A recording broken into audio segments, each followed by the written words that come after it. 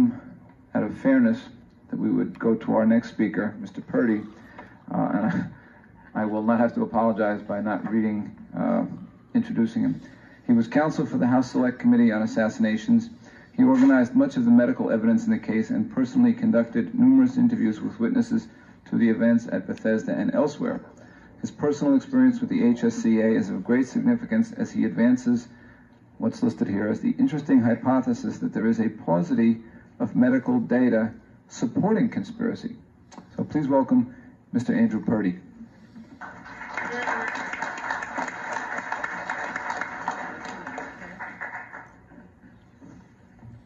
Kathleen said no hard feelings.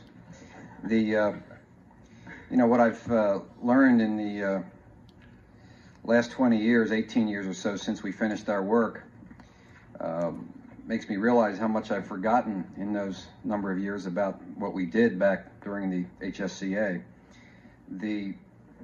As I see the slides that she's pointing out, I realize that maybe we need a different procedure in terms of when somebody's going to be given. I guess that's why Mike Wallace on 60 Minutes doesn't do it, where you don't tell somebody in advance what you're going to tell them about. But frankly, right at the moment, I don't even remember that reference to Robert McNamara. I mean, and she mentioned Overheiser's name. I don't even remember that name. I was talking with Mike back there. He doesn't remember it either. I would be happy in a formal written thing that you can make public that if there are specific questions about some of these things, I mean, the fact that I don't remember it is no excuse. And any references somebody may have to particular places in the record where the information is contained, I'd be more than happy to go through and prepare a written statement, signed or whatever, that would indicate my best answer to some of these, from my experience, seem relatively technical. At least they seem technical since I can't remember the answers off the top of my head. And that's not to say that they're not important, but to give any more of an answer on the specific points that she raises, I just don't know how I could do it accurately. But that's not to say that some of the more general points that she's raised I shouldn't respond to and try to anticipate a couple that Gary Aguilar is going to raise. There was some information about staff attorneys working as adversaries that she directed as a specific question from, I think, Dr. or Mr. Canning. I'd never seen that letter before and did not work directly with Dr. Canning, so I don't know specifically who he was talking about as being adversaries. I mean, I know that when I came to work at the committee and was later working under Bob Tannenbaum, I certainly not only felt there was a conspiracy, I certainly wanted to prove that there was a conspiracy. And I don't exactly remember when Bob left relative to different assignments of duties, but I certainly started my work as attorney in charge of the medical evidence with the complete expectation and certainly the hope that I'd be able to prove that there was a conspiracy in the assassination and that there was more than one shot that struck the president and that the single bullet theory is ridiculous. But much to my surprise, the experts that we retained and whose work I monitored did not come up with evidence to indicate, in my view, that there was a conspiracy, and I've seen nothing to change that view. Some specific things that Dr. Aguilar talks about, he points out some important things to me. I left the committee at the end of December 1978. The report was written in the months that followed that. He pointed out a reference that said that our report indicated that the Bethesda persons present at the autopsy contradicted the eyewitness accounts of the doctors at Parkland. He also sent me copies of excerpts from some of the witness interviews that Mark Flanagan and I and others conducted of the people who we were able to locate were present at or around the autopsy. And a quick reading of that testimony indicates that our report stating that everyone disagreed with the accounts from Parkland was not a correct statement. I certainly don't think that I had anything to do with the writing of that statement. I do know that I recommended that all those reports be made part of the public record and had every expectation they would be made part of the public record, and was surprised to find out years later that the interview reports with the people at Bethesda were part of the sealed record, which I guess were sealed for 50 years. So when Dr. Aguilar says to me that, well, doesn't it look pretty bad that the records which contradict that conclusory statement about the differences between the Bethesda and Parkland doctors look pretty bad and look like the committee was doing the same thing that people criticized the Warren Commission of, and I say yes.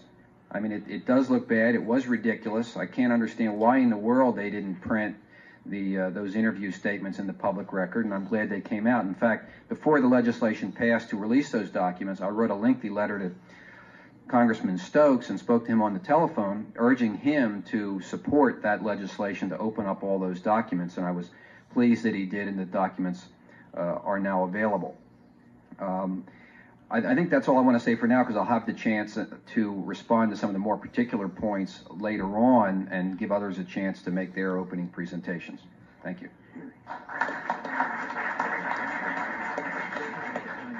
And by the way, the skull fragment will be raffled off at the dinner.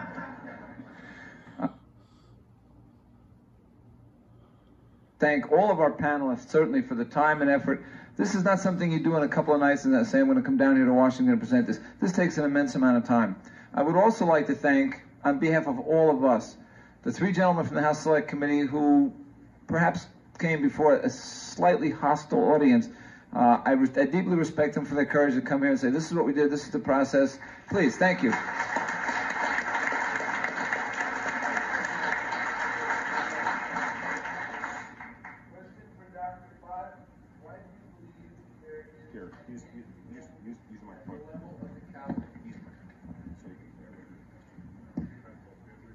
First, Dr. Bowden, again, why do you believe there is an entry wound at the level of the cowlick? Number one, I just regret very much that Cyril's losing his voice, and he has to write.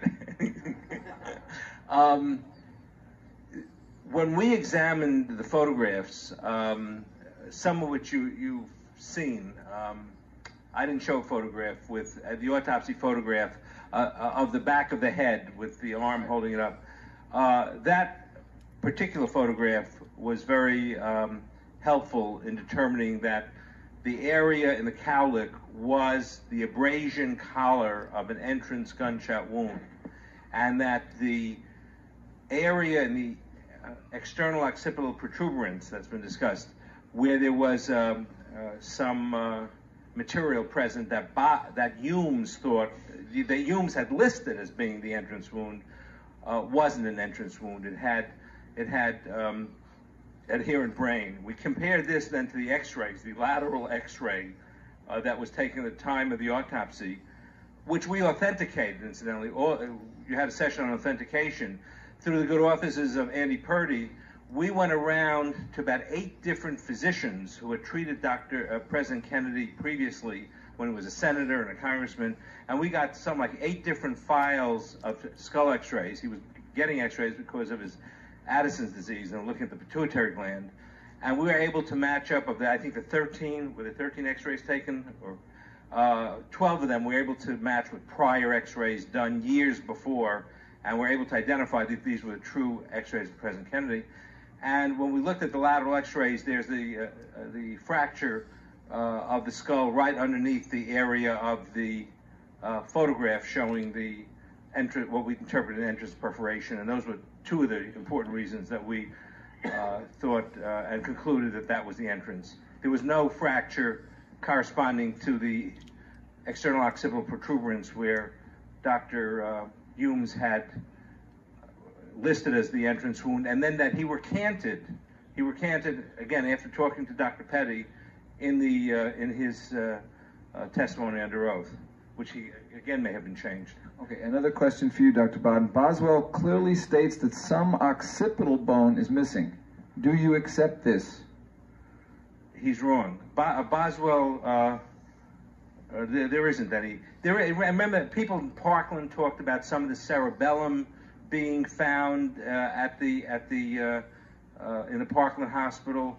It's unfortunate that physicians who may be super at doing brain surgery or other kinds of surgery don't have training in gunshot wounds, and what was called cerebellum was not cerebellum.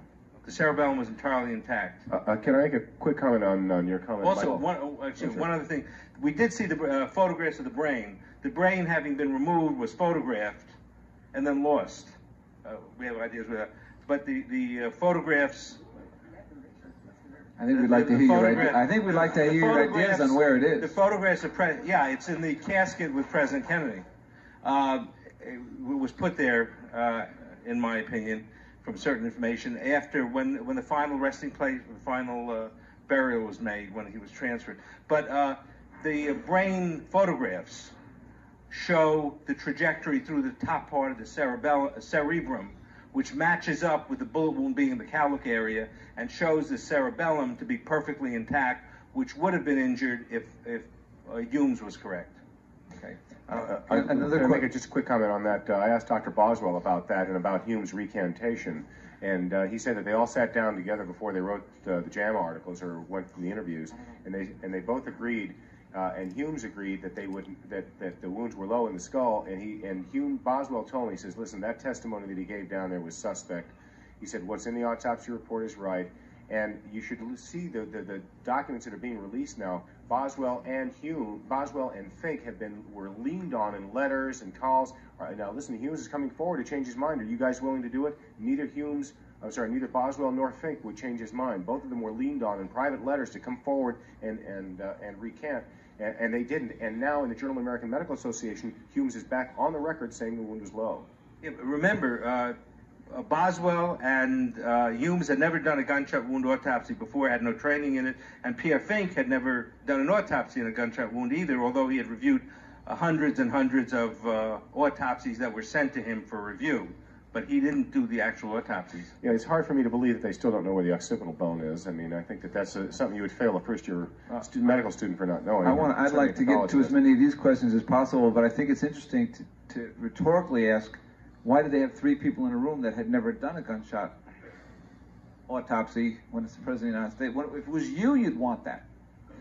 I'd just like to say, to remember these points, I'd like the chance to respond to you before we break up this meeting. Okay, third question for Dr. Bodden, and then we have one for Mr. Purdy. Dr. Bodden, in your experience as medical examiner in many autopsies or legal cases, can you cite examples when a military jacketed bullet shattered and left as many as 30 to 40 slivers or fragments in a skull?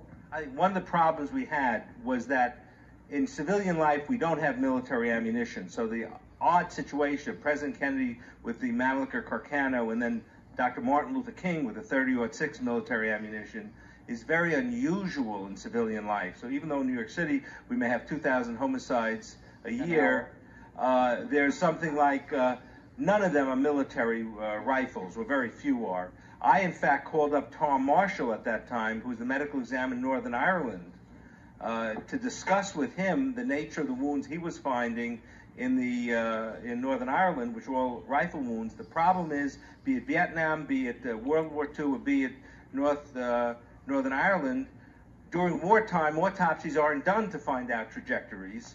And in civilian life, when you do autopsy, we don't see military ammunition. So that was one of the factors we had to deal with. But remember one thing, in civilian life, bullets are made so they don't go through the person, because you don't want to kill innocent people. In military ammunition, it's made by Geneva Convention and all, the bullets have to go through, should go through the body to cause less damage, and you don't care if it kills his friend either. You don't like his friend either. So that military ammunition are jacketed, very thick jacketed, high velocity to go through individuals, whereas civilian ammunition isn't. So there is a difference there. Question, I take that as a no, that you didn't have much experience with it. No, and I think Cyril said it accurately. He did challenge us to find a similar case in civilian life. The problem is even shooting dead grandmothers is not the same as shooting living grandmothers. Living bone has blood supply and is supple and is different than dead bone. So there's a lot of differences, and we can't right now shoot living people, except in certain states. We'd like to. Question for Mr. Purdy. When you examined the windshield at the National Archives, was there any detectable blood stains on the windshield on the driver's side?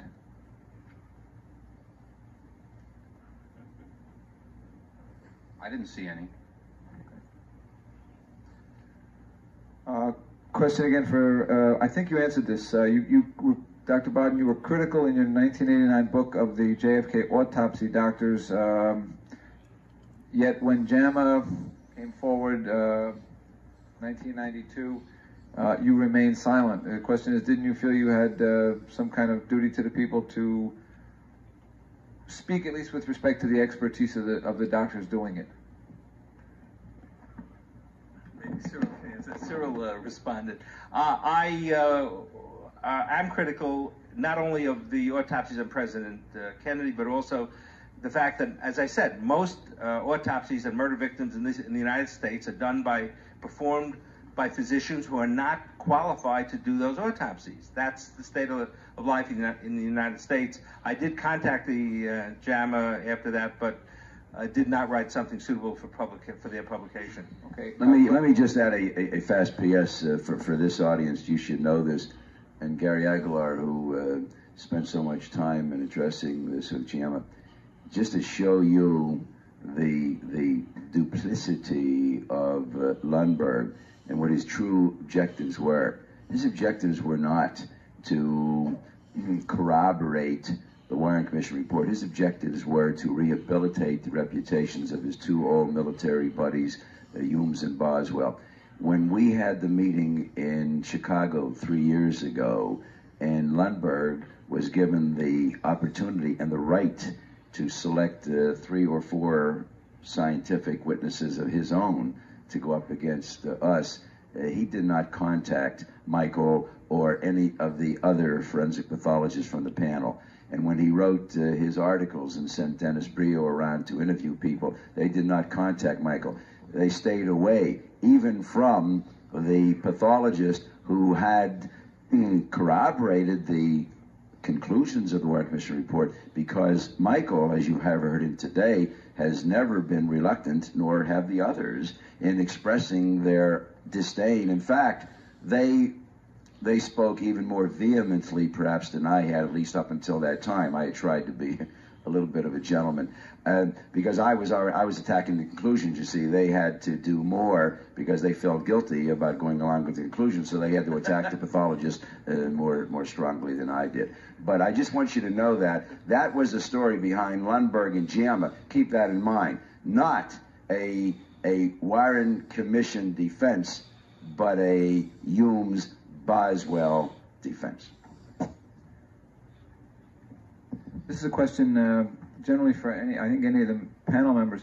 Was there any evidence developed at the HSCA that there was autopsy work in other words, continued or restarted after FBI agents Siebert and O'Neill left the room? Not that we're aware of. Okay. No, and I don't think, having seen what has been released, there is no evidence of that occurring.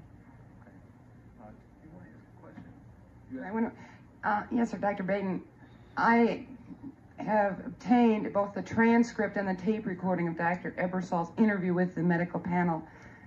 And so I don't know if you felt me jump when you said that they didn't know about the throat wound at the time of autopsy, because Dr. Ebersol told you. It's on tape. What did he tell us? He told you that they knew that there was a wound to the throat, that they had discussed it with Dallas in the course of the autopsy. Yeah, you should understand here. We have Kellerman, Greer, and Dr. Berkeley, who had been in Parkland, who had been informed and given a summary about the evidence, who then traveled with the body to Bethesda. Everyone, during that period of time of the body being traveling to Bethesda, is pinned to their radio where they're talking about the president's wounds, including presumably the autopsy pathologist, but certainly most of the other people in the autopsy room. And yet we are somehow supposed to believe that Humes, Boswell, and Fink didn't know about that wound? Sir, this is an area that I've covered a whole lot in my personal research. It starts, according to Paul Peters, and this is a piece of sealed testimony that Ben Bradley Jr. buried at the Kennedy Library. Paul Peters said that the telephone calls from Bethesda began immediately, and that is a quote, that's his words, immediately after the president's body left Dallas. Immediately. The Air Force One audio tapes show attempts to reach, and there's all kinds of discussion about Bethesda on the radio, Military District of Washington, that they already know. By the time the plane takes off, they already know. I mean, And then you've got Ebersol, Stringer. Help me think of the others. Reeby, Custer, Jenkins. No. People who referred to the calls. Who referred to telephone calls before or during the autopsy. Gerald Custer. If I may just try. My best recollection, having not gone over everything, is in speaking to Dr. Humes and in reviewing all the records of the autopsy. When Dr. Humes did that autopsy, he did not know that there was a bullet wound in the neck. Oh, Do you think he could have lied? Do you think he could have lied about that? Let me finish. As many of you will recall, when they turned the body over and they found a bullet wound in the back. And they couldn't understand where that bullet went. Remember, somebody stuck a finger in and pulled it out, so the bullet must have turned around and come out? Remember that? I'm not making this up. I mean, you can't make this stuff up. The reason he did that is because they couldn't understand what happened to the bullet in the back, because they didn't realize that the bullet in the neck was an exit wound. And whether everybody else in that autopsy room knew about it or not, it was Dr. Humes who was doing the autopsy. Dr. Fink was up there, but he didn't contribute to the autopsy at all. He was just observing, and Fink thought that if he did anything wrong, this is what Humes said, is if I did anything wrong, then Fink would have said something. Since he didn't say anything, I thought I was doing the right job. It wasn't until 24 or 36 hours later that Humes spoke with Perry on the telephone and found out that there was a bullet wound in the neck, and that's how he reconstructed the trajectory going from the back to the neck, and that's after which and that's why he got the measurements wrong, because then he made up some of the he approximated the measurements, and then he burnt his own papers, the own papers he had destroyed. But it was my impression then and is now, whatever telephone calls were made, that Humes, the nature and the way he did the autopsy, and his description of how he then changed the measurements a day or two later after speaking to Perry, that he didn't know that there was an exit wound in the front of the neck, and it's not so marked.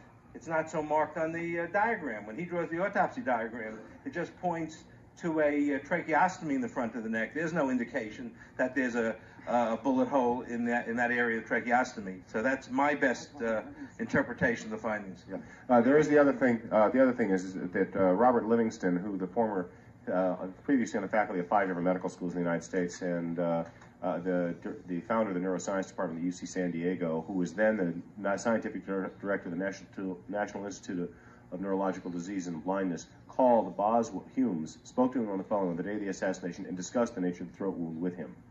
He has testified to that under oath in the Crenshaw lawsuit. And I think it's just improbable that Berkeley, who was the president's physician, who knew about all the wounds and the tracheotomy and everything like that, would not have communicated that to Humes.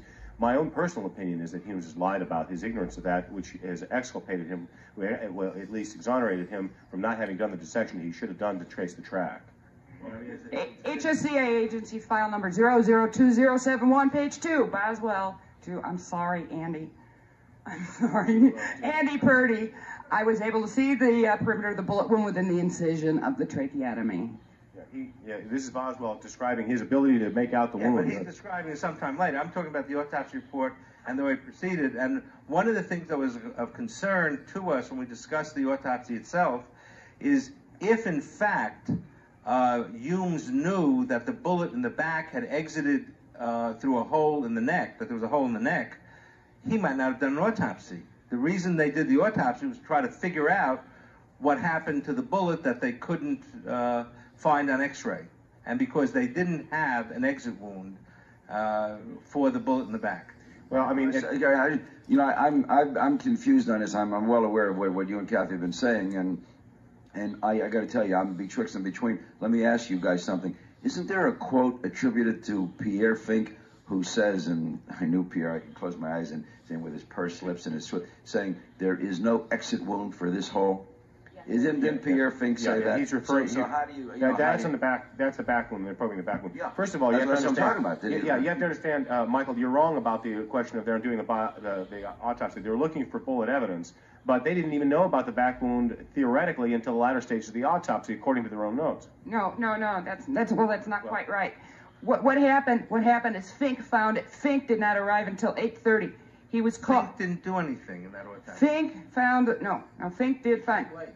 He came at 8:30 after being called at 8. After being called before any incisions were made, they proceeded into the autopsy. They removed the brain, the heart, and the lungs.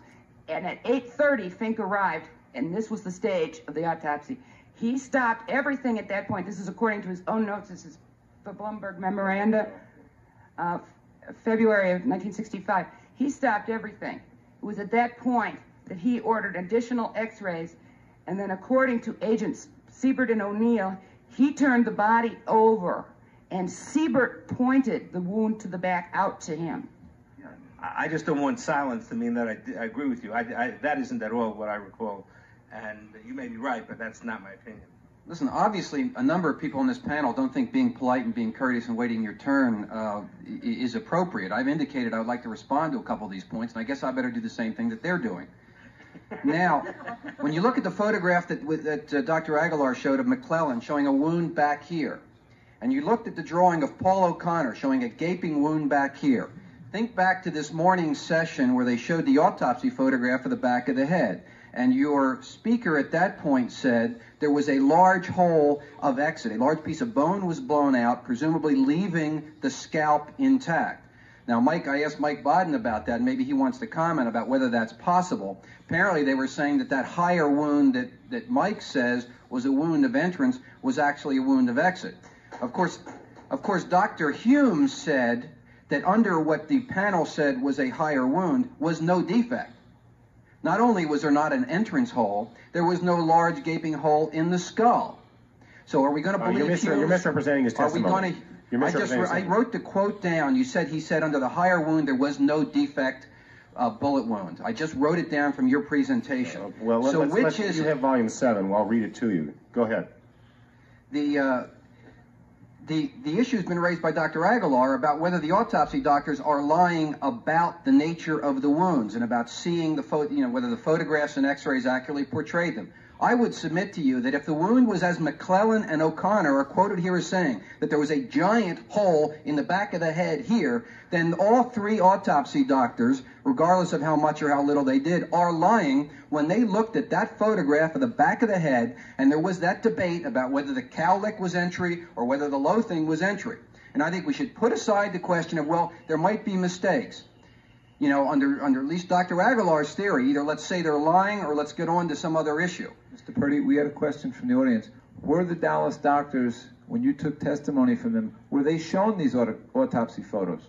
We showed them the eye-to-doc sketches of the autopsy photographs, which are essentially like traces, almost exact. I'm not sure they're exact traces, but in other words, they were not shown the photographs. That's correct. All right. One of the implications you're making is that because they didn't dispute the photographs, that they're shown and presented as authentic photographs, that they basically are endorsing their authenticity. One of the things that they already did, and we know they did that, they signed a document saying that they know the photographic inventory is complete when they then gave testimony that it was incomplete. So we've known them, we already know that they've been duplicitous about this. We know that they have personally said, and they told you personally, Stringer said, the photographic inventory was incomplete when I first examined it. Gary, that's a whole different magnitude than their essential big-picture conclusions. They said that there were 2 shots from the rear that struck the president. That's what they say. That's what all 3 of them say. And if you're saying there was a giant hole in the skull that blew out from a shot from the front, then they're lying. With respect to the question of they were shot from behind, is it reasonable to start an autopsy report dated November 24th, which says, after he passed the building which had a man in the window with a gun, shots rang out, and we conclude that he was shot from behind? Of course it's not reasonable, but you're dodging the essential question about whether they're lying about whether there was a shot from the front. All right, but if an autopsy report starts off with the essential conclusion that there's the assassin and there's the gun, what else could they conclude? What else could they conclude? They were told. 3 years later, if they're shown photographs, They're in the Hobson's choice. Okay, I lied back then. I want to come clean right now. Can I keep my license? You said that there are 2 exit holes in the skull. This morning's speaker said there are 2 exit holes in the skull, one a shot from the front, one a shot from the back. The autopsy doctors say there was no such exit hole, such extra But we exit have forensic pathologists here who are really the best in the business, who are saying that the opinions of these men can't be trusted on matters forensics, and now you're going to hold forth their forensic opinions and ask us to accept them. You're the one that's hold forth their forensic opinions by saying we should believe them when they say the entrance wound is lower. And you've also said last year and this year that we don't have to conclude that they're lying. I submit for your position, we have to conclude they're lying. I agree they're lying. And we agree that... Let me make that very clear. They're lying. Unfortunately, we have to conclude. If you handed me photographic material for your questions, I will have it to give back. We have to move on to the next panel. Thank you again.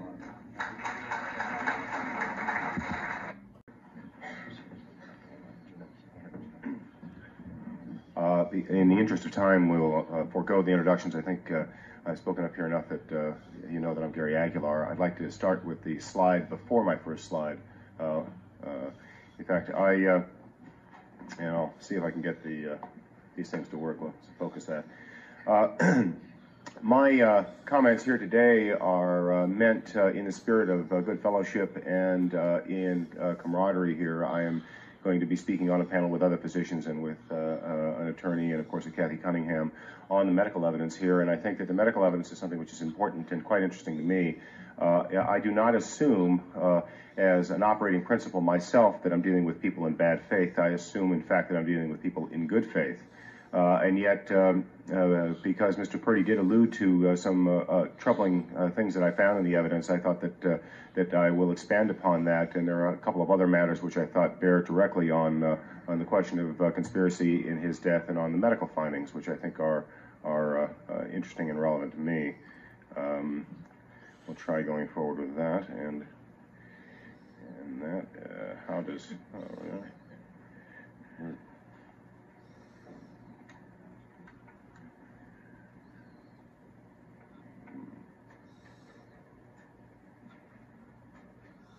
All right. The comment that Kathy Cunningham made to was a letter written by Thomas Canning to Robert Blakey, and it basically forms my thesis here with respect to the work done by the House Select Committee on Assassinations in medical evidence in the medical area. And that is that I think that if I were to look at the work that they did, my guess would be that the work suffered by virtue of the fact that the work was sequestered and that there was not an integration of information, that there was isolation of various parts working on the medical evidence, and I hope and expect to be able to demonstrate that here today, not only with slides, but in the questioning that will come afterward. But I want to draw your attention to Thomas Canning's remark here. He said, I wish to convey, and this is a letter to Robert Blakey, who organized this, and who I think it is through his organization and through the way he organized the HSCA that these problems largely arose. I think that had Mr. Tannenbaum here continued to be involved and Blakey not had been involved, I think that things would have been rather different, and the findings perhaps would have been rather different. In any case, he wrote, I wish to convey my judgment of how the parts of the overall investigation which I could observe were conducted. The compartmentalization which you either fostered or permitted to develop in the technical investigations made it nearly impossible to do good work in reasonable time and reasonable cost. Mr. Tannenbaum, in a phone conversation, made very clear to me something which should have been obvious and is obvious when you mention it, and that is that in the doing of good murder investigation, as with any kind of medical investigation or scientific investigation, you want to integrate as much information as you can and spread it as widely as you can. The last thing you want to do is compartmentalize and isolate different people's working in different areas of the investigation. And it's no less true, as I said, in murder investigations as it is in science, but it appears that it's probably what happened here. And if one were to be blamed for that, it would be Robert Blakey for having organized the HSCA's medical investigation into more like a CIA operation. The left hand didn't know what the right hand was doing, and the left hand was specifically prevented from knowing what the right hand was doing. As he wrote here, he said, the most frustrating part for me was to get quantitative data and even consistent descriptions from the forensics pathologist. Well, this is very discouraging. Now, the area that we've touched on here is the area of the wounds, and the area that Mr. Purdy mentioned was the wound descriptions and some controversy pertaining to those. I'll give a little bit of background by mentioning that the HSCA faced a very difficult problem because the Parkland doctors were already on record in the Warren Commission and in other places, newspaper interviews and books and interviews by authors, as having said that there was a defect in the rear of the head. Ignoring what people like Robert Groden, David Lifton, Harrison Livingston said, going right to the literature of the subject, you have from the Warren Commission volumes, Ken Clark describing a large wound beginning in the right occiput, extending into the parietal region. The occiput is the back of the head. Ken Clark was a professor of neurosurgery. He pretty well ought to know where the occiput is. You have Robert McClellan saying the right posterior portion of the skull had been extremely blasted. Charles Carrico saying that the defect was in the posterior skull. Malcolm Perry, posterior cranium. Ronald Coy Jones, backside of the head. Paul Peters, occiput, in the right occipital parietal area. So this is the kind of problem they face because the photographs tend not to support that, as we'll see. The photographs tend to support an entry wound with totally intact scalp and skull rearward and a defect on the front of the skull, as Mr. Purdy has in fact demonstrated, and which I'll show you here in a moment.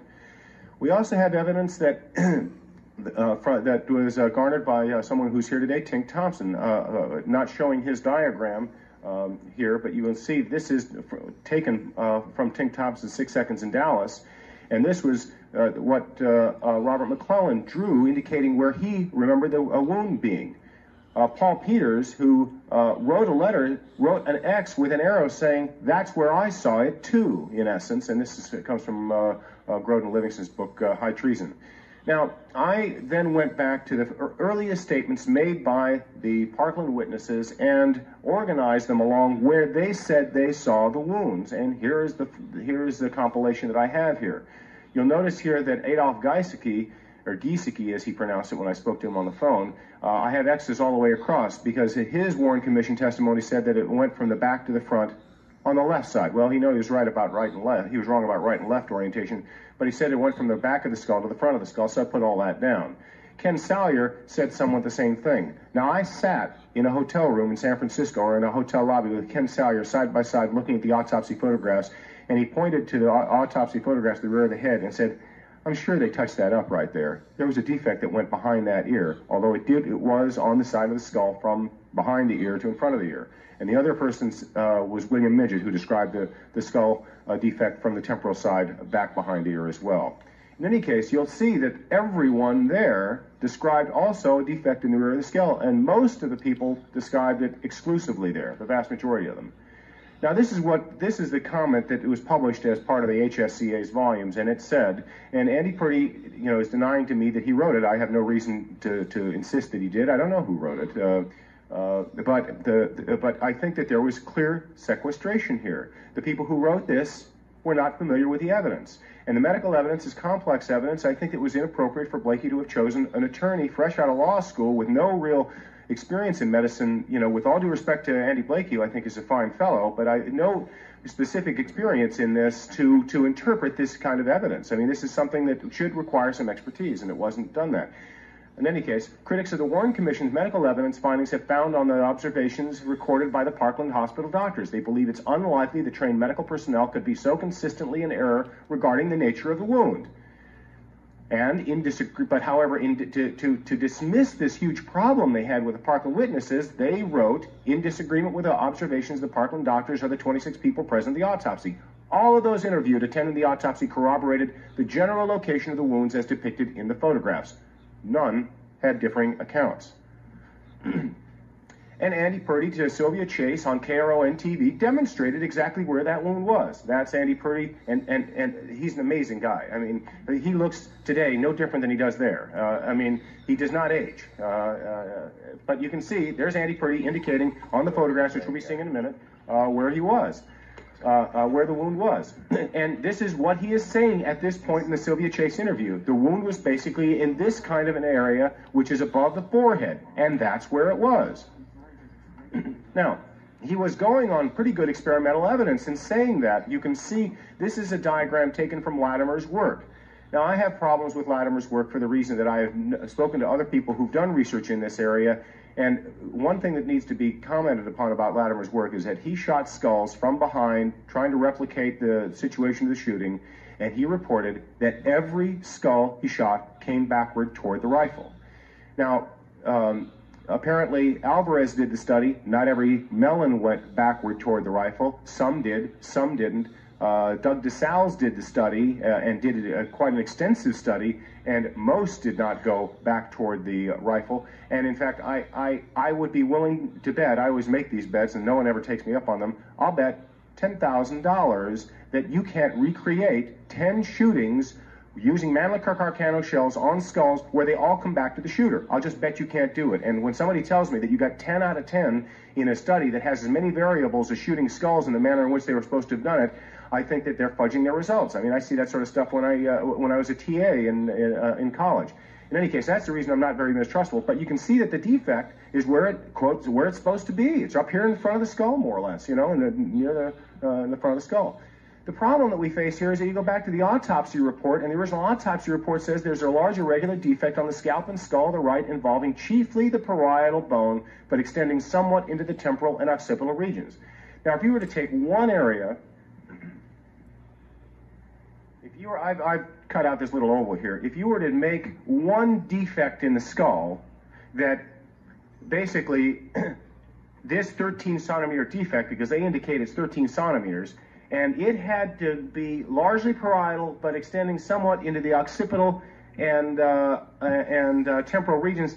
Am I inaccurate in thinking that it would be like that? I mean, is that what the autopsy report is saying? I mean, it seems that those are the words that I'm familiar with as a physician that they're saying. In any case, that's a problem. Okay, so at least the autopsy pathologists are not corroborating Andy Purdy's placement here in Nora Latimer's work about the defect being in the rear of the skull, if that's where you shoot him.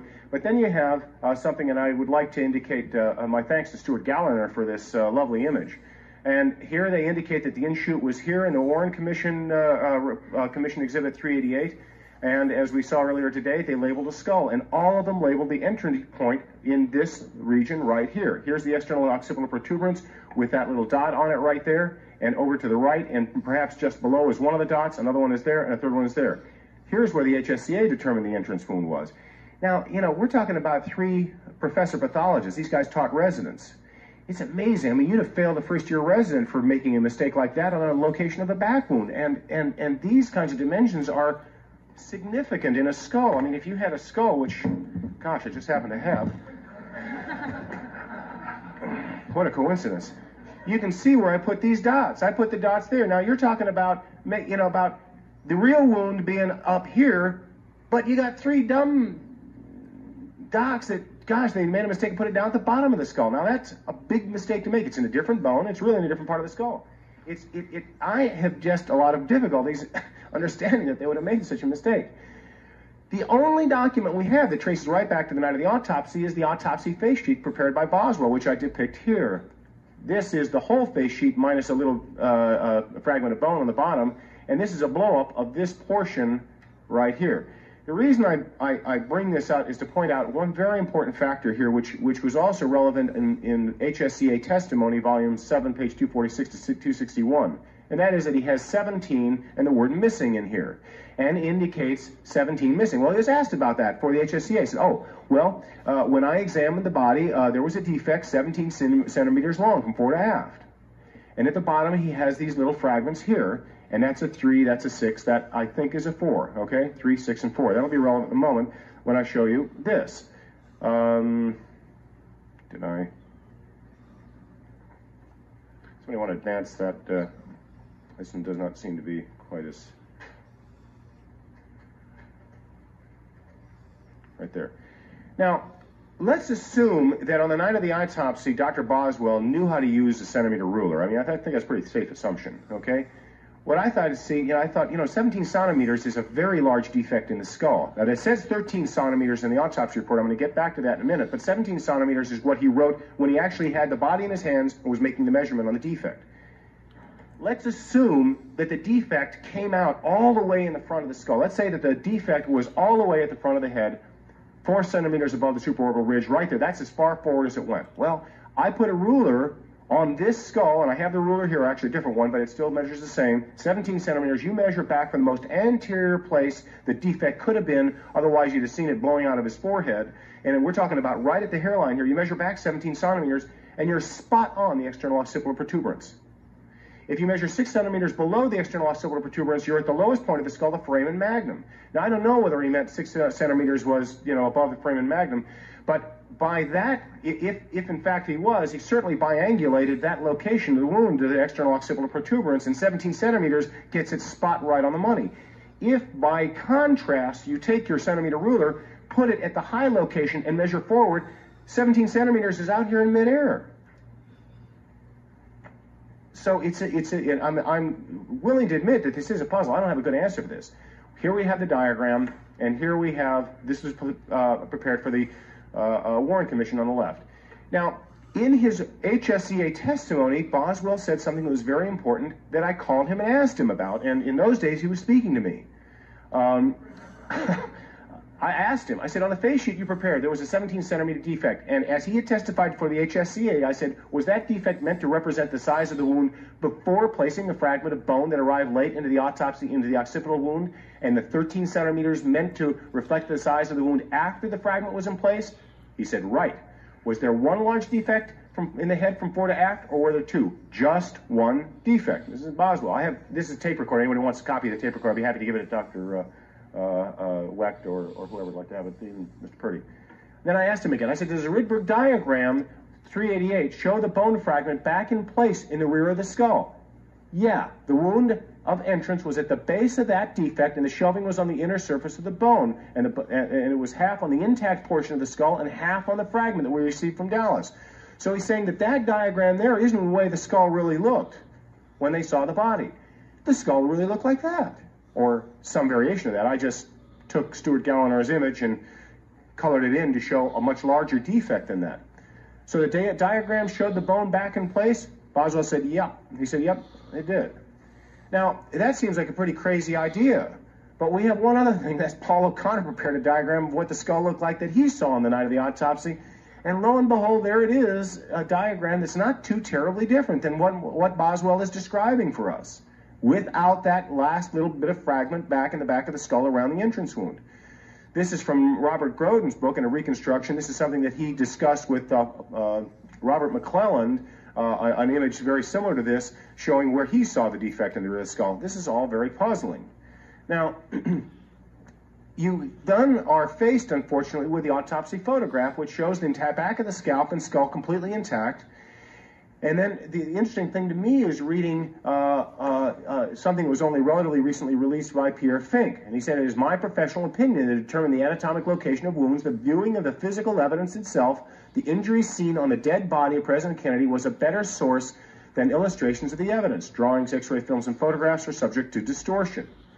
I'm going to go on about the question of distortion in a minute. It's freezing up there again on the left. You want to try to advance that left slide? Just keep pushing the same button. Yeah, maybe the battery's low or something. So here we have Andy Purdy pointing out the defect here on where the defect was. Ronald Jones puts his hand in the same place. But Ronald Jones, in the same Caroline interview, is saying, certainly I can tell you the wound is not here. That's what he was saying. In that very, I've got the tape here. Anybody wants to see it, they're welcome to look at it. Now, Jones was not somebody who changed his mind like the people who the American Medical Association trotted out, who all of a sudden had a different view 30 years after the case than they had when they testified at the Warren Commission. That was very embarrassing to me as a physician to see these guys, deny what they previously said under oath. But Park, in interviews with 3 different times, he basically said, if you brought him in here today, I'd still say he was shot from the front based on what I saw. And this is Jones to David Lifton, Jones to Brad Parker on 2 different occasions. And the most important thing is that he says in the first one, I didn't think that there was any wound, I didn't appreciate any wound anyway in the right temporal area, the right side of the upper part of the head, over or in front of the ears, say, or anything like that. He didn't appreciate anything there. Jenkins, who's one of these guys who was trotted out by the American Medical Association to knock Crenshaw down, said in his Warren Commission testimony that you couldn't see the defect. He was an anesthesiologist who huddled right around the head. He said you couldn't see the defect in the head from standing along the side. That's what he said then when he was under oath and, of course, close to the events. So we have all these witnesses. You have Charles Crenshaw down here in the bottom. You have Ron Jones, who is showing you where he's the one who's showing that it was not up here. This is where he's saying it really was, okay? Beverly Oliver said this, Phil Willis said that, Marilyn Williams, Ed Hoffman, Robert McClellan, Paul Peters, Ken Salyer, Charles Carrico, on and on and on, all saw defect in the rear of the head.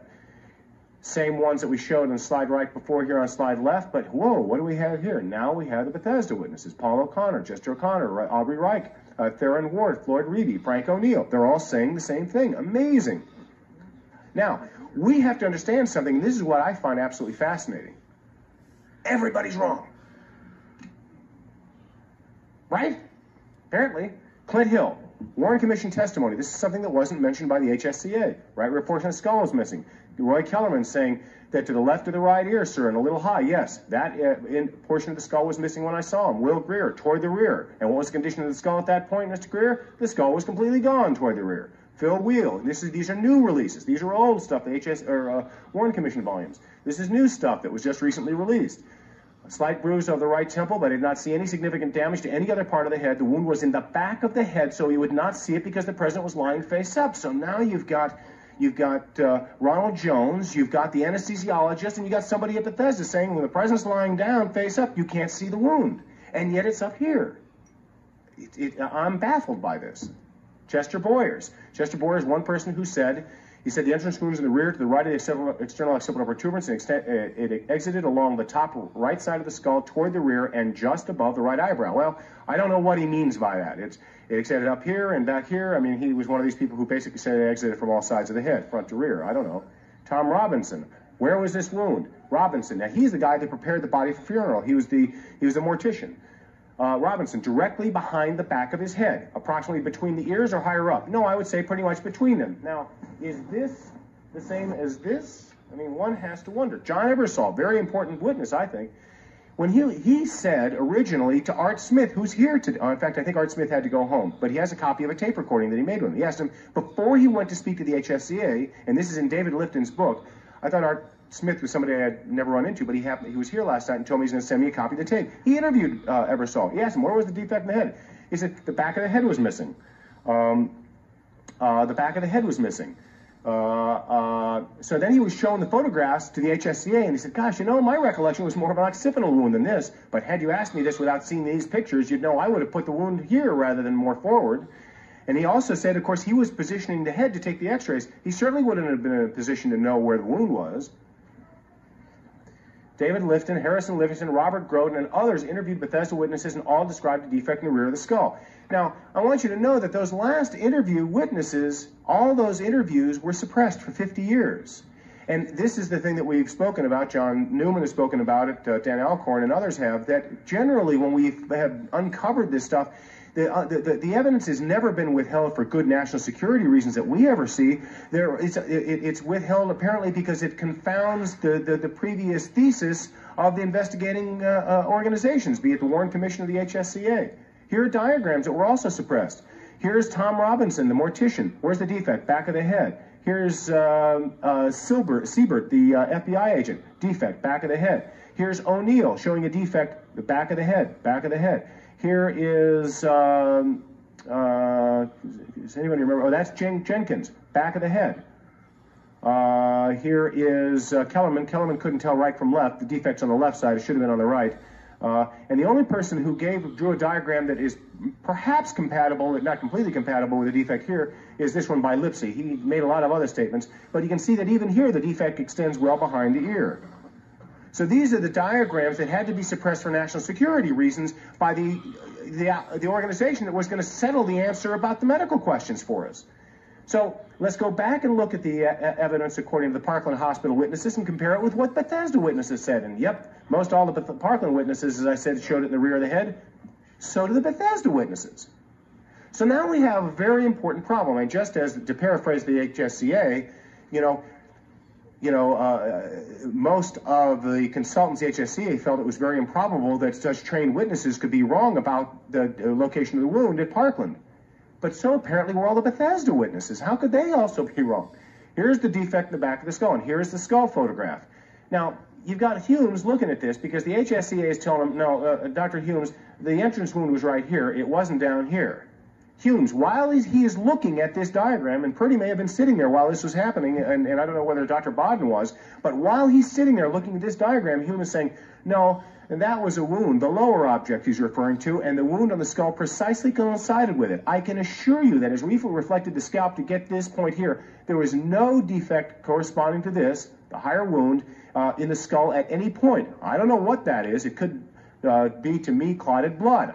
I just don't know what it is. It certainly was not any wound of entrance. The HSCA reported that Fink strongly believed, according to that slide I showed you earlier, that the observations of the autopsy pathologists were more valid than individuals who might subsequently examine photographs. Incidentally, the direct quote that I gave you earlier from Fink stating that clearly was also suppressed for 50 years. For no obvious reason other than the fact it tended to confound the medical conclusions that were being misrepresented by the HSCA. Now, the most important argument, I think, that the x-rays and photographs are complete and authentic is the statement that you'll find in post-mortem, and it is a statement signed by Humes, Boswell, Stringer, and Ebersol on 11/10/1966. And they write, the x-rays and photographs described and listed above include all the x-rays and photographs taken by us during the autopsy. We have no reason to believe that any other photographs and x-rays were made during the autopsy.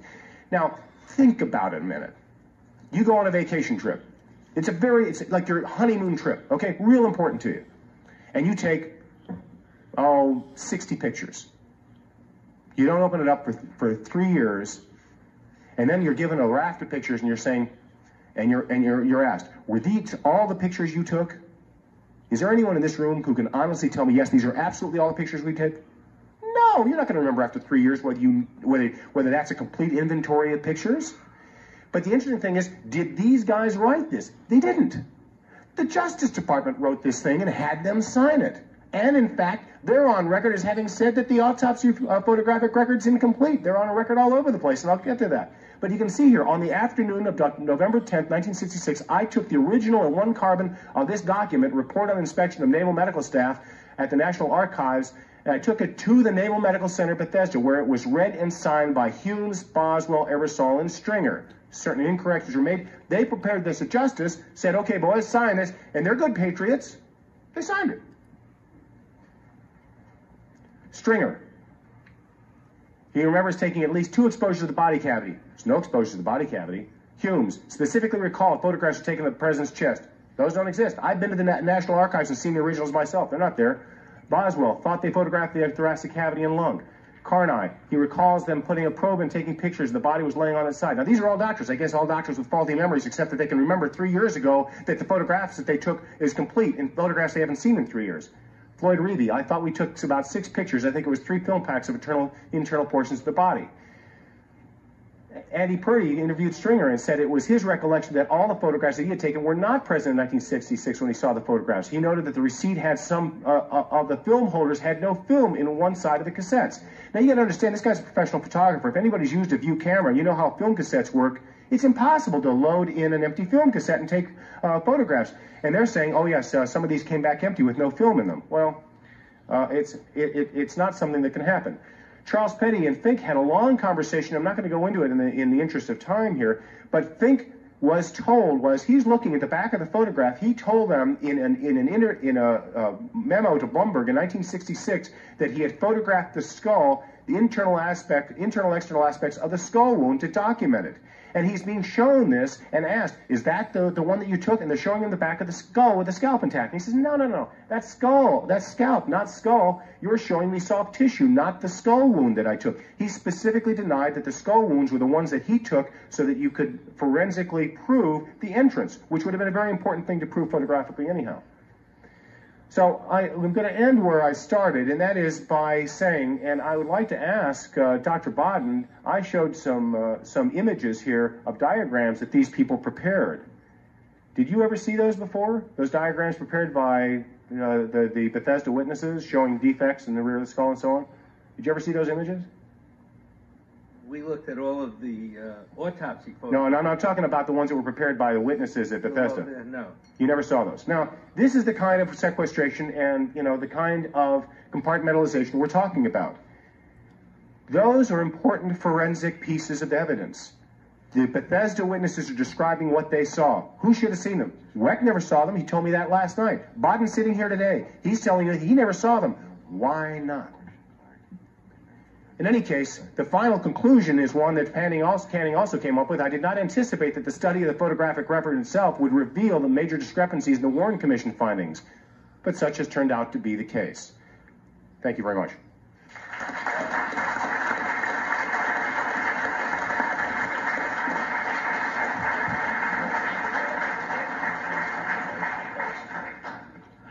Does anyone have an oxygen tank for Gary? Wow, I have to tell you, I've been to a lot of these conferences, and I don't think I've ever seen anybody say as much substantive discussion in as little time and keep to it and go right on. So, Gary, thank you again. That was outstanding. Proving why he didn't need an introduction.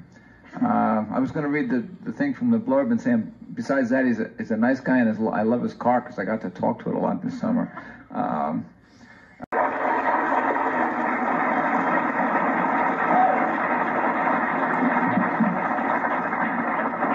Our next speaker needs no introductions except for please welcome Dr. Wecht.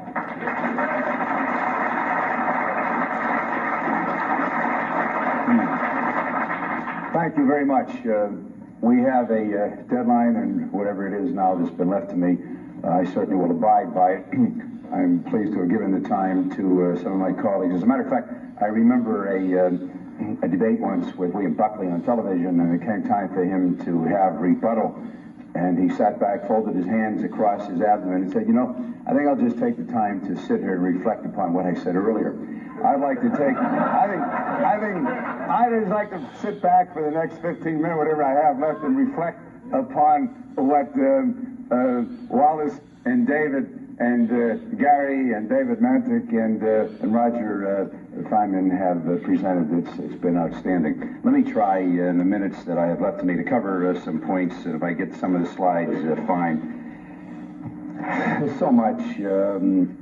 Dr. Lundberg said he's looking for a quest for a consensus. I want to point out to you that every national poll that has ever been taken, going back more than 25 years in the United States of America, and those that have been taken abroad, we've had a consensus.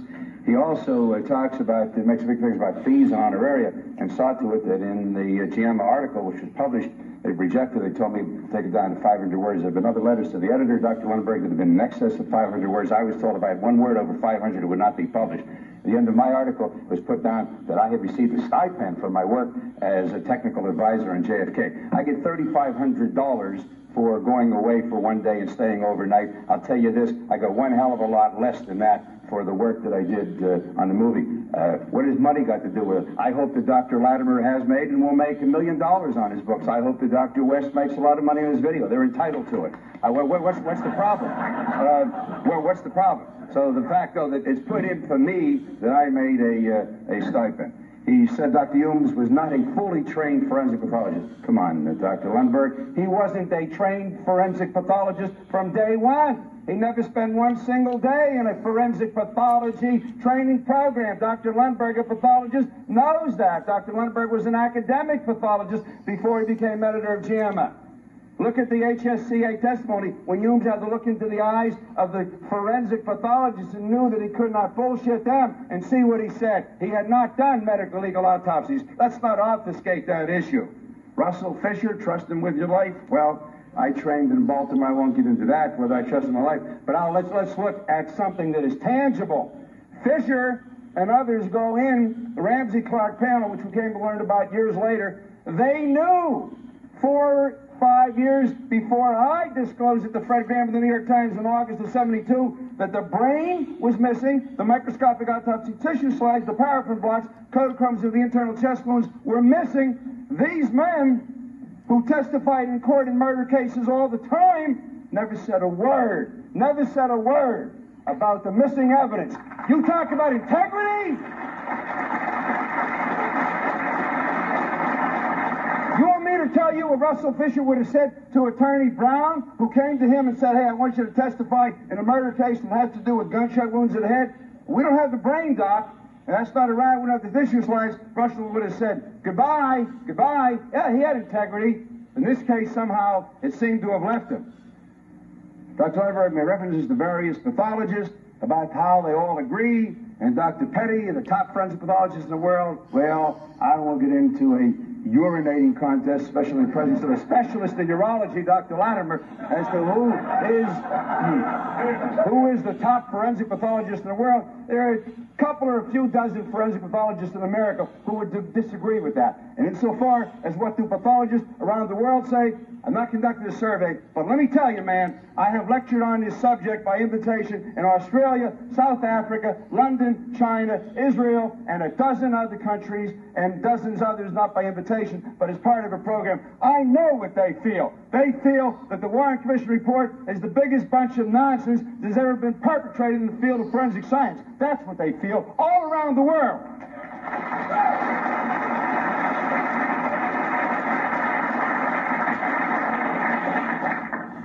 Dr. Lundberg said they did interviews with all the pathologists and all the doctors at Parkland, he mentioned, and they were published, I think his exact words, in 21 pages of journalism. Tell me, Dr. Lundberg, when your man Dennis Brio went to Dallas, did he interview Dr. Charles Crenshaw? What kind of journalism was that? When you stated in your publication that Dr. Crenshaw had not been present at Parkland Hospital that day, that there had not been a call, heavens no, there was no call from somebody who said he was LBJ. Charles Crenshaw was ridiculed, held out for obloquy in the eyes and minds of 350, 400,000 physicians in America. That man was defamed. It's a matter of record that he was there at Parkland Hospital. And it's a matter of sworn testimony by at least 2 people that a call came in from somebody who said he was LBJ. But Dr. Crenshaw was not interviewed for JAMA, although Mr. Brio was in Dallas. I guess Fort Worth is too far away.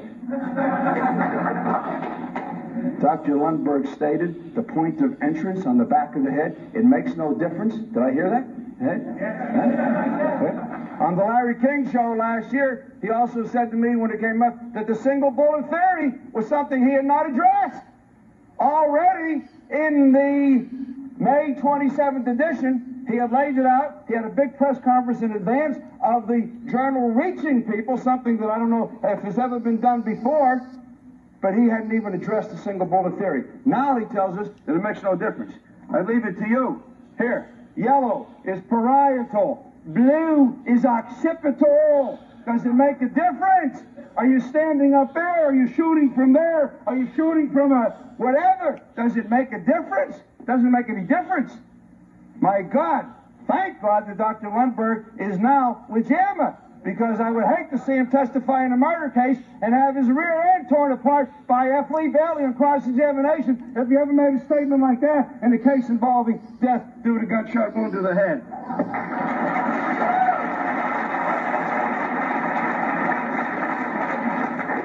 Makes no difference. One of the reasons it makes no difference is about 6 of the doctors down there at the time testified they saw cerebellum. My friends, here, cerebrum, cerebellum, they look different. They look very different.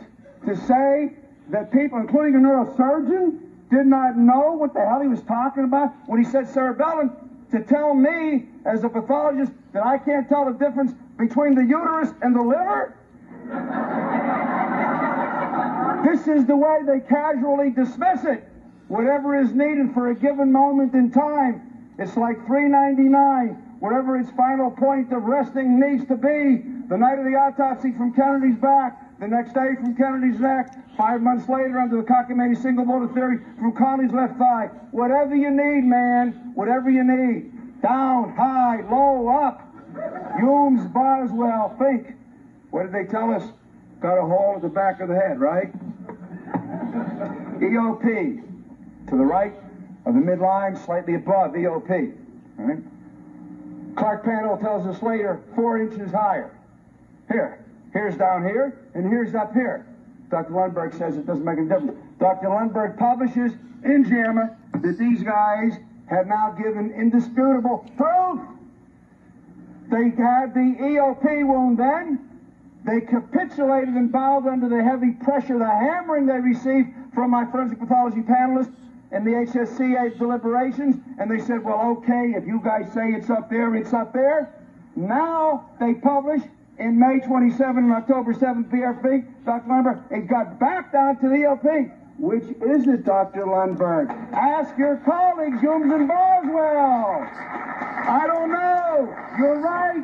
I wasn't there. Tell me. But you sure as hell are not going to walk away from here with 2 entrance wounds in the back of the head. Before you leave here, tell me which one you opt for. Your buddies, Humes and Boswell, the men you would trust with your life down at the EOP, or the experts up above 4 inches higher? Which is it? It can't be both.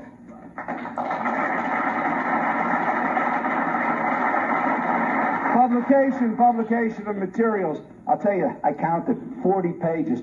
40 pages. 3.5 are given to letters to the editor of a con Nature. 5 back on October 7th, and then mine in March 24th, 31st edition. I should be very, very complimented. Dr. Lundberg put it to rest on October 7th. He said that was the final word. JAMA had addressed it. My 500 word. My stinking little 500-word letter in this latest edition opened the door to 3 new articles by Dr. Artwell, Dr. Latimer, and Dr. Petty. Tell me, Dr. Lundberg, when were those 3 articles solicited? Before or after? How come you can't give any space to Aguilar and Mantic and people with credentials like that?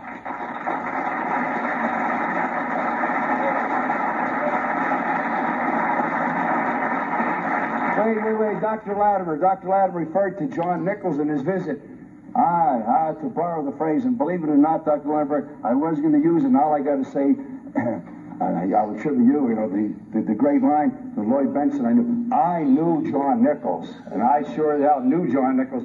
John Nichols repeated the experiment from Edgewood Army Arsenal, shooting the bullets into cotton wadding, shooting the bullets through goat carcasses to break one fracture to simulate Cornley's rib fracture, shooting through human cadavers to simulate the radial fracture. John Nichols got the same results that Edgewood Army Arsenal got. Those bullets are all substantially deformed and fragmented. And that experiment will not be repeated. I begged, I implored, I offered to pay myself as a member of the HSCA panel. Repeat the experiment. They will not repeat it. The only one who does these experiments somewhere in the middle of the night, in the middle of nowhere, with his family, is Dr. Latimer. He does experiments everywhere. Everywhere he does experiments. It's fantastic. What the hell do they need anybody for? Olivier Starter than any of these people, Edgewood Army Arsenal. Dr. Latimer was their man.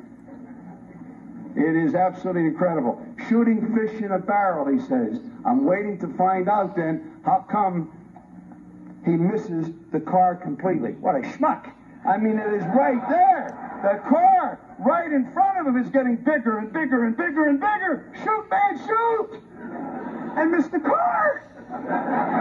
The next 2, I better get in. By God, they'll take away my scores from the U.S. Marines retroactively. Dr. Artwell, Dr. West, they talk about the transverse process being hit and fractured, and the spinal cord is deflected, and if it's deflected, that means that the bullet must be deflected. Where does this come from? Not from the panel. You know, I disagreed with these guys, but they were 8 sharp, experienced forensic pathologists. Dr. Artwell stands here and says that he, I think his exact words, that he is bothered or disturbed or angry. He gets upset every time he sees Dr. Bodden's instruction.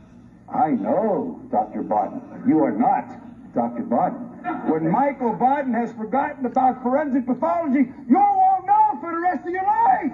You're upset about what he presents.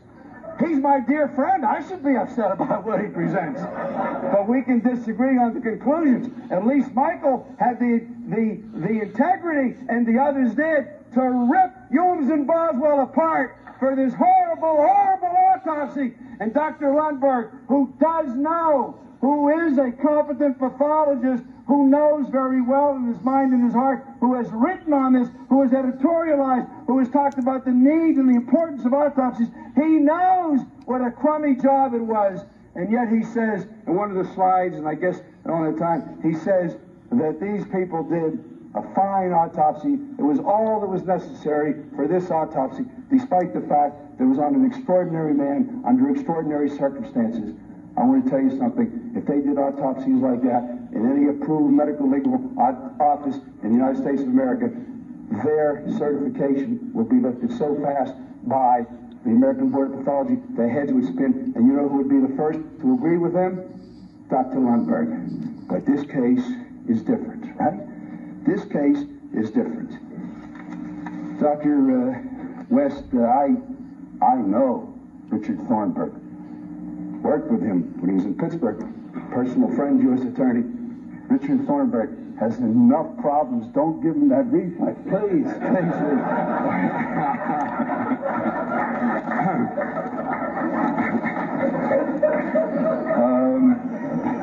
Well, I give the honorable to Doug Carlson's guest and heed my time. There are a lot of slides. There's so much to say. On the thigh wound, Dr. Latimer, this is priceless. Dr. Latimer talks about, I don't like to talk about how they were skeptics. All were skeptics going in.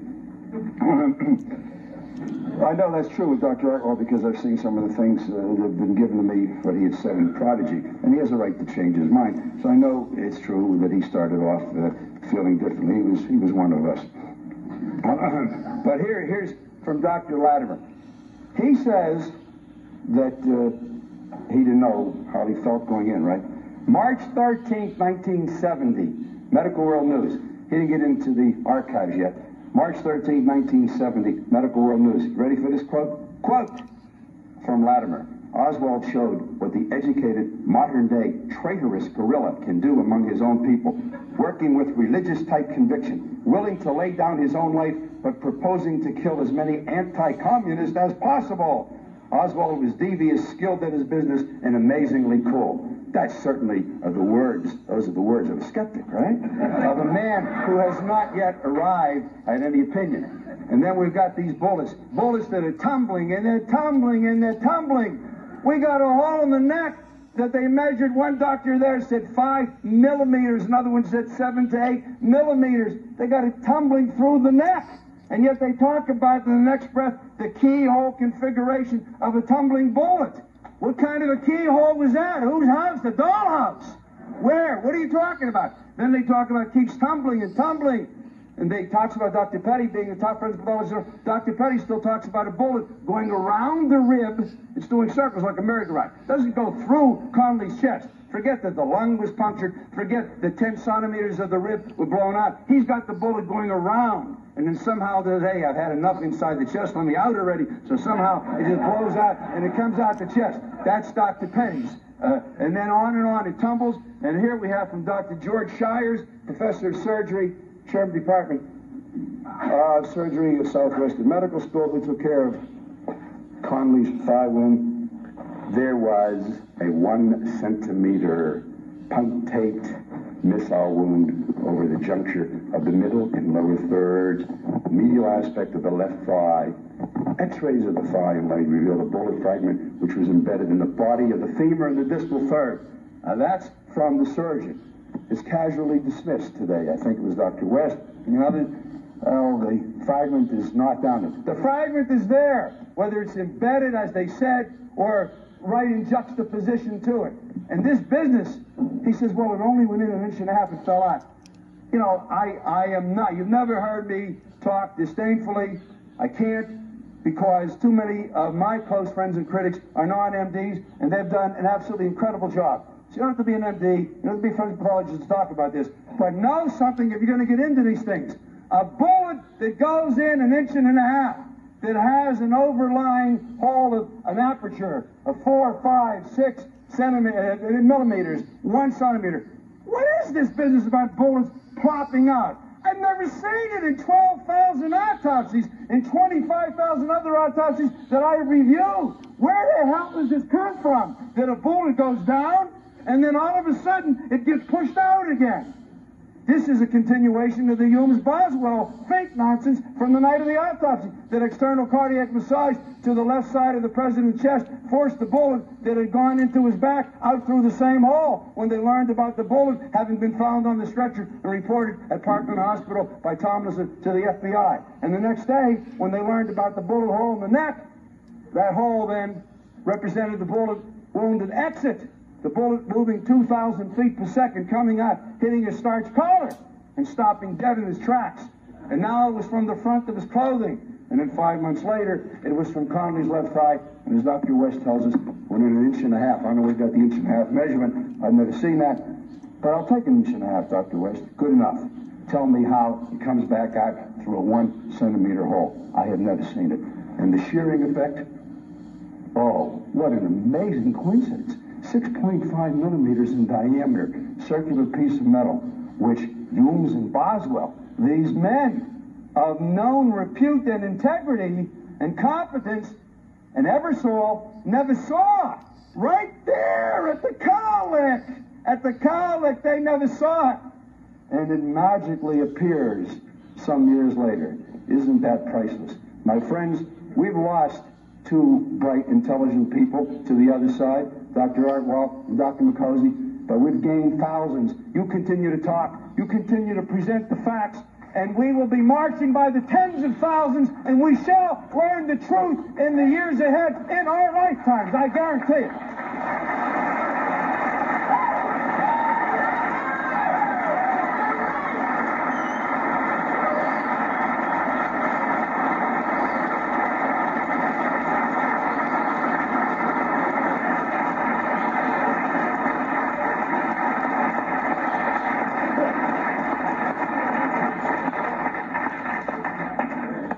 I think I know how Bill and Gail Newman felt when they wanted to instinctively duck from what was going around them, because I don't want to be up here right now.